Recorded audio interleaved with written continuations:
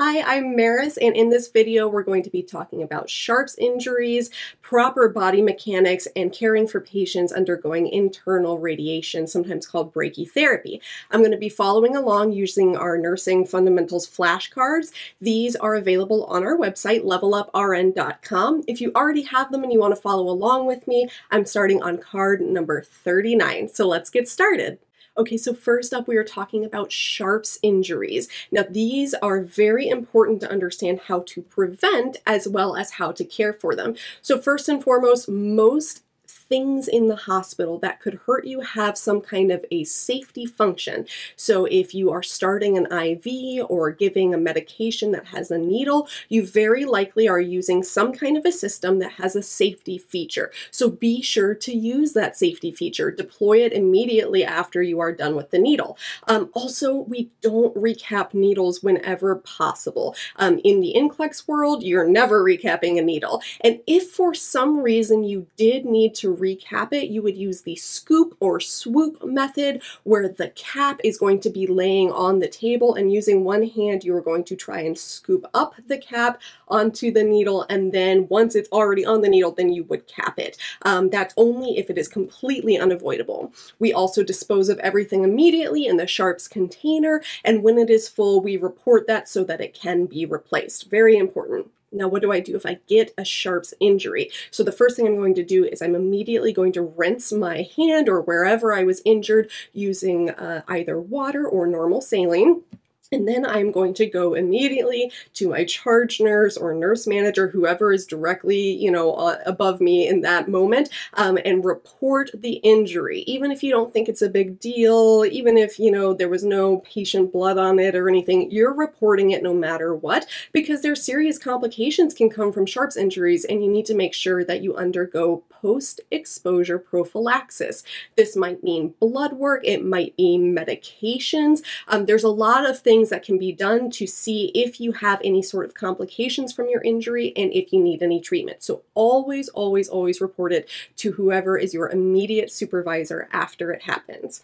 Okay, so moving on, we're going to be talking about proper body mechanics. Now, very important to understand proper body mechanics, because this is how to protect you yourself as a care provider.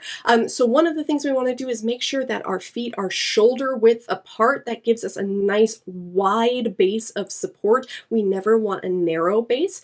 If we ever have to lift anything, we're going to do that using our legs by squatting and not our backs by bending over. We always want to make sure to raise the bed to an appropriate height when we provide care.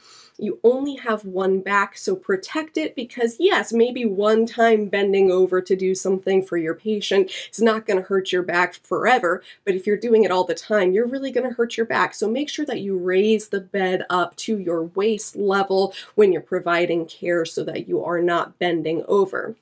Anytime you need to ambulate a patient or anything like that, make sure you have an appropriate number of care providers to help you.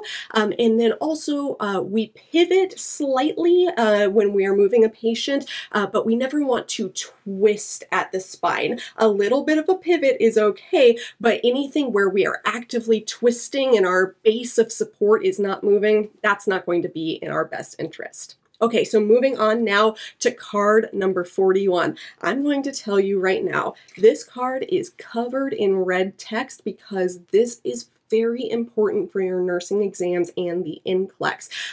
This is a concept that I personally struggled with a lot. It took a lot of review because there's a lot of stuff to know about it. So if you find that this concept is tricky for you, definitely keep practicing. So internal radiation, sometimes called brachytherapy, is going to be when a patient is given a sealed radioactive device that is placed inside their body in some capacity in order to provide short-term but targeted radiation therapy.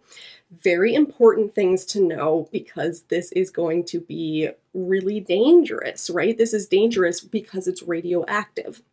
So the patient should be kept in a private room with the door closed, meaning that we are not giving a semi-private room. They don't have a roommate, and that door is kept shut at all times.